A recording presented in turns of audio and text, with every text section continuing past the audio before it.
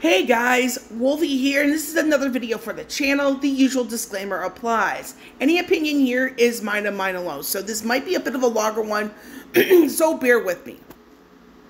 So with this particular topic, I'm going to go into the whole Elon Musk Twitter purchase situation. So I do have a couple of articles that could bring certain light into the matter and go into my opinion on this whole he said, she said on the whole subject. So we do know that it was recently disclosed that Elon Musk, and forgive me if I'm mispronouncing his name, I'm not the world's best at pronouncing names, so forgive me.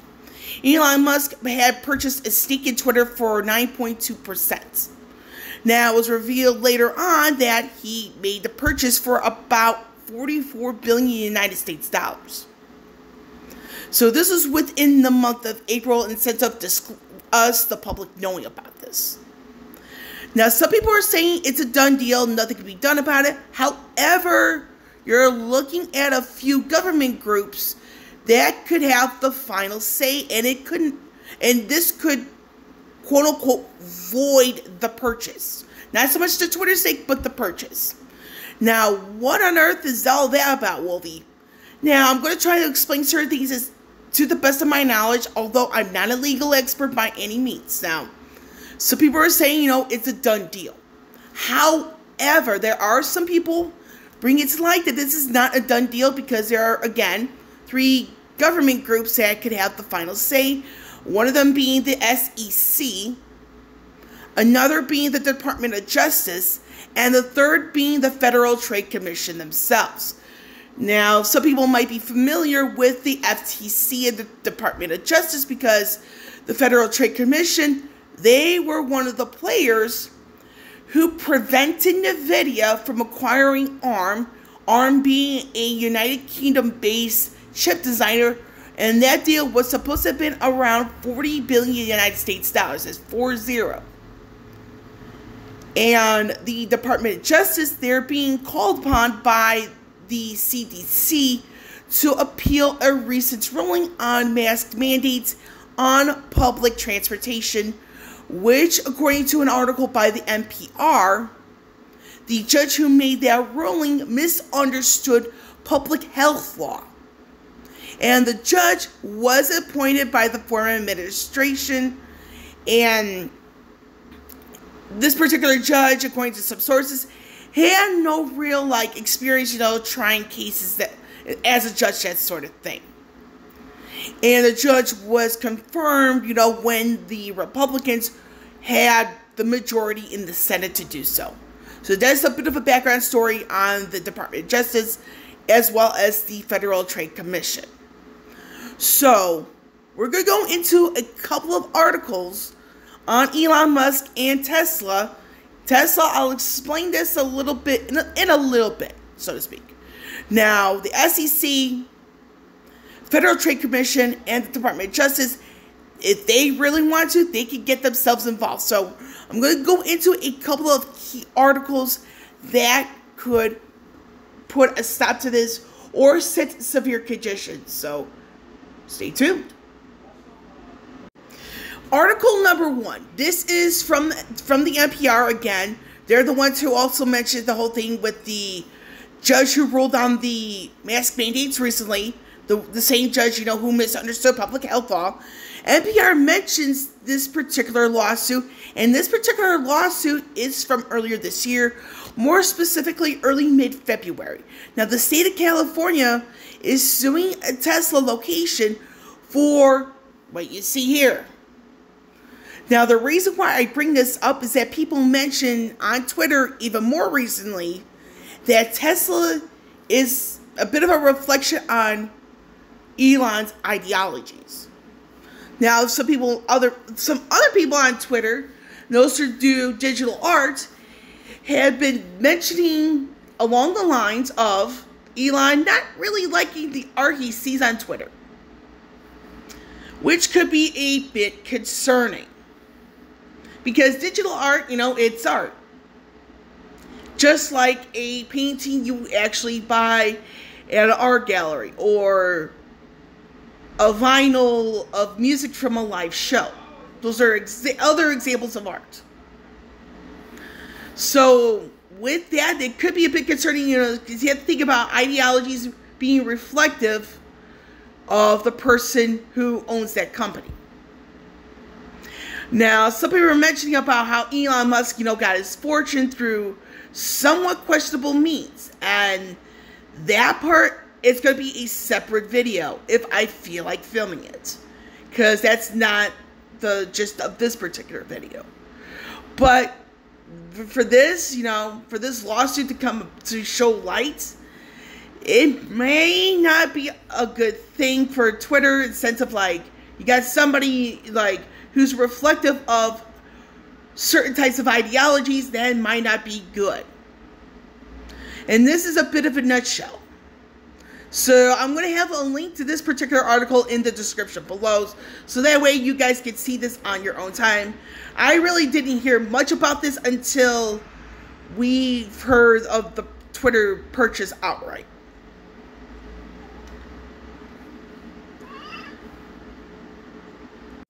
Article number 2. Now, this particular one is of earlier this month.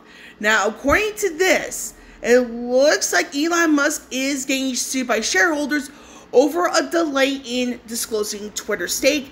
Now, this, if it really does turn out to be true, this is an actual violation of a specific United States securities law. Now, this article does bring into light the exact law. So we're going to jump right into this. Let's see if I can find the actual information.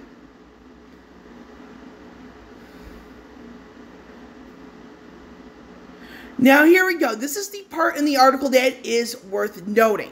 US Securities Law requires investors to disclose within 10 days that they have acquired at least 5% of the company, which in Musk's case would have been the 24th of March. Now, we didn't know about this until the 5th of April. Now, you have to think to yourself, let me try to rephrase this. You have to think to yourself, you're thinking the 24th of March, and then we find out more information on the 5th of April. So we're going to do a bit of simple math. So from the 24th through the 31st of March, that's 7 days. You have April, the 1st of April, 2nd of April, and the 3rd of April. That is 10. Now, we didn't hear about this for 12 days.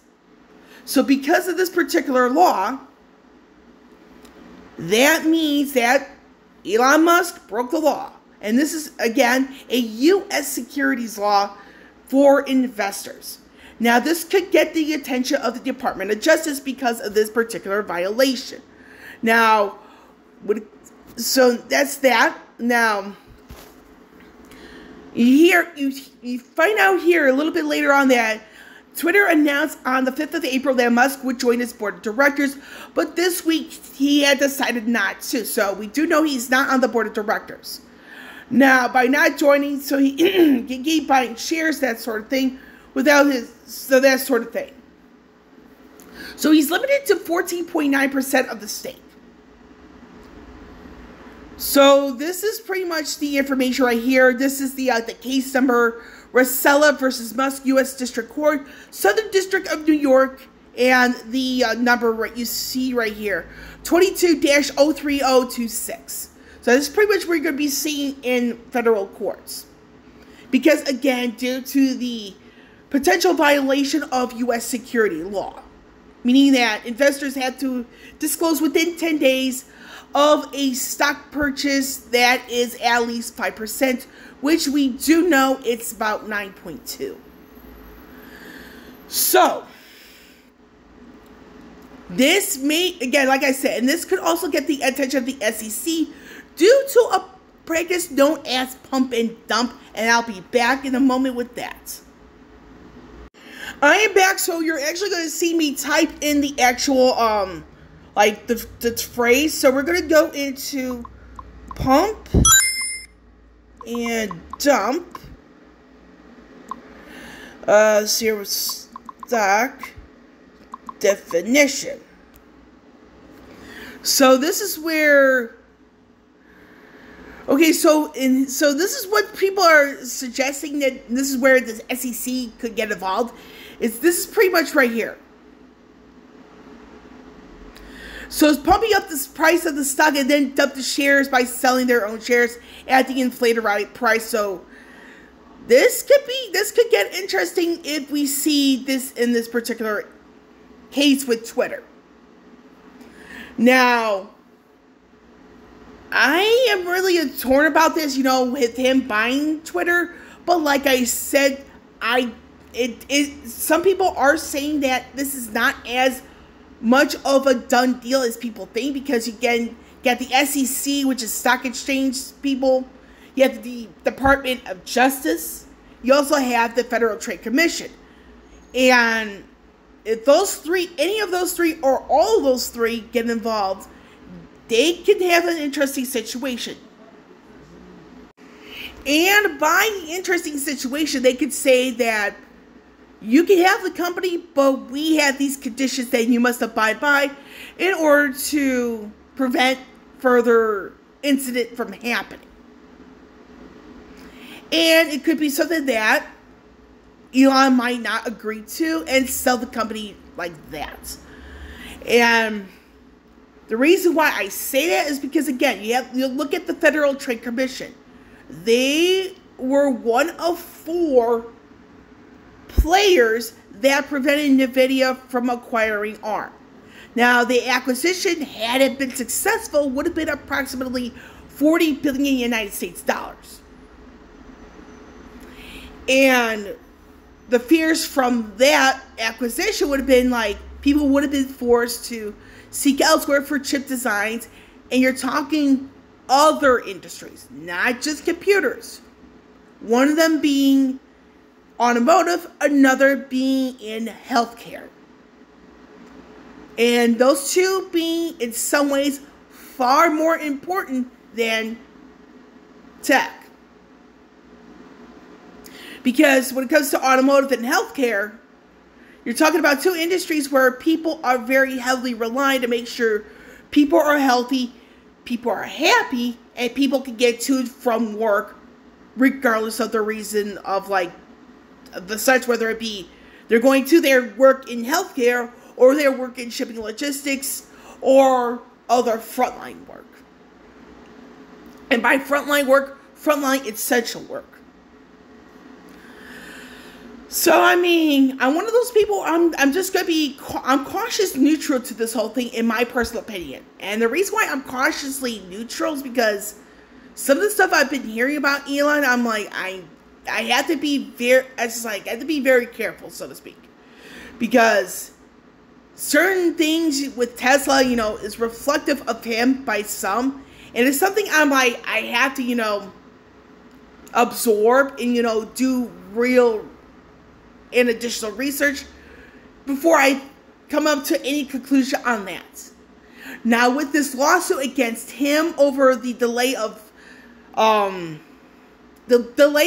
disclosure for that Twitter stock he bought for 9.2%, and then buying Twitter outright, it's like, and that's where I'm like, I have to, keep myself on guard. For the simple reasons that if you're buying a percentage of the company's stakes, like stock, and then buying the company outright, it's like, is it really pump and dump? And if that does turn out to be the case, this could get the SEC's attention pretty fast. And that delay in disclosure, it being brought to a federal court, that could get the attention of the Department of Justice pretty darn fast.